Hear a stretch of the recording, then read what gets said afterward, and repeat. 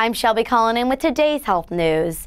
Taking a Tylenol might ease the pain of a headache, but it could also mean forgetting others' pain in the process.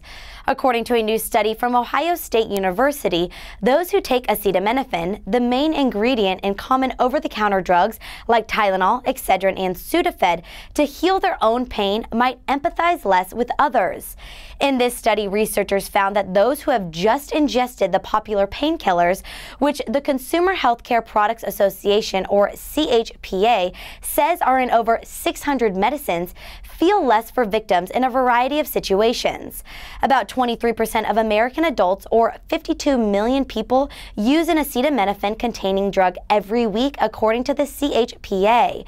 The study authors said their study emphasized the need to research these common drugs further, and they plan on conducting similar studies on ibuprofen, another popular pain-killing ingredient. For more information, visit dailyrx.com.